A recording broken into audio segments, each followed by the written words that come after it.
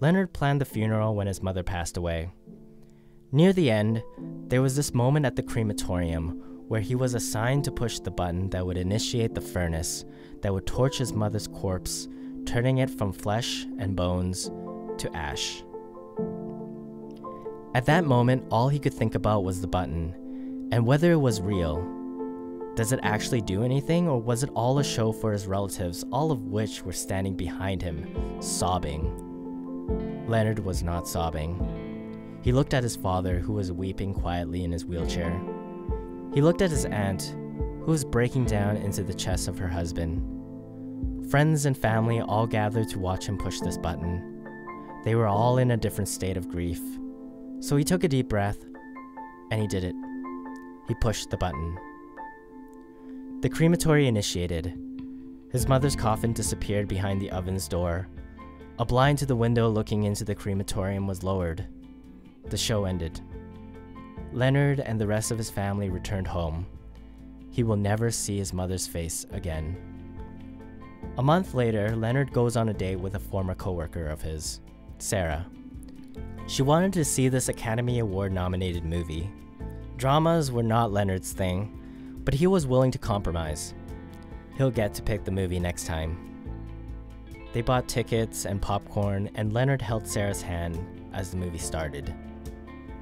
At the 1 hour, 22-minute mark, Leonard clenched his teeth and pursed his lips. He placed a finger up against his mouth. This was unusual. He didn't usually cry in movies. But here he was. On the screen was a hospital scene. The adult children were looking down at their dying mother as she told them all about her regrets, the tragedies of her life, her missed opportunities, the unrequited love. She tells them of how she let them down, how she wished she could have been a better mother, how she wanted to be a better listener. It was all too late. As the first drop of tears left Leonard's eyes, an image flashed in his mind. The button. While the rest of his family had been sobbing, he was stoic.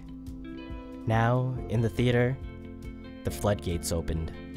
What Leonard was experiencing as he sat there holding his date in one hand and keeping himself from crying out loud in his other is catharsis.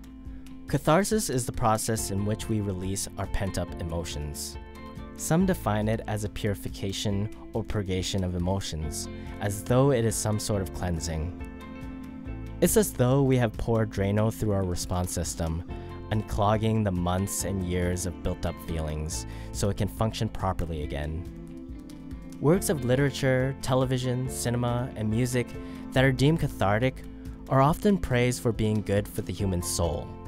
It is often seen as therapeutic, as many of us, like Leonard, have repressed memories that we have not properly come to terms with. In this way, the art form allows us to let it all out. While Leonard had certainly felt sad that his mother had died, he was immediately tasked with coordinating her funeral. He had to call friends and family members and fulfill all his mother's dying wishes. Letting it out then simply wasn't a priority. There was no time for it.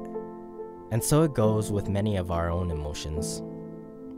After the adrenaline of a car accident, we are immediately faced with dealing with insurance and maintenance. After losing our jobs, we are immediately faced with the pressure to get a new one. And on it goes with every emotional experience. We are often expected to respond with another action, and rarely are we offered the luxury of time to assess what we have just been through. These moments afterward can often compound in dangerous ways as we bury the feelings or deny them. We hold them tight and we pretend like they aren't there. We stuff them into a compartment in the back of our brain like a messy, miscellaneous drawer. There's no time to clean that drawer. How selfish would it be, especially when we know that the outcome can't be changed? No amount of crying will bring Leonard's mother back, so why bother? Especially now that he had so much to deal with. Real life comes rushing back. Where was he supposed to find time to cry? In the morning before work? While brushing his teeth at night? No, there's simply no time to be emotional about that stuff. There is no point. If this is the case, emotions can erupt at inopportune times. This is why people break down at the office. What cathartic work can do is allow us to unselfishly release these emotions in a controlled environment, to experience what the characters in the story are experiencing as opposed to ones of our own. We are given a separation. We are allowed to feel the feelings without having to dig within ourselves. Leonard could cry about the dying mom on screen and not have to think directly about his own.